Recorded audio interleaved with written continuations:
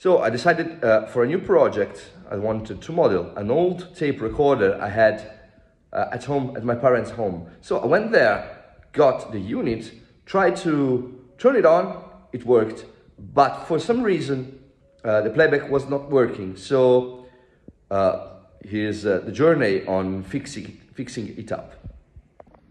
So this is the old unit, is a Tascam Midistudio 644. It was a great unit with a great mixer, and everything was MIDI controlled. So it was pretty cool unit, and it's now, since it wasn't working, the transport is not here anymore. The unit is completely open. I have removed the transport, and I'm waiting for a new belt to fix the transport, which was not working.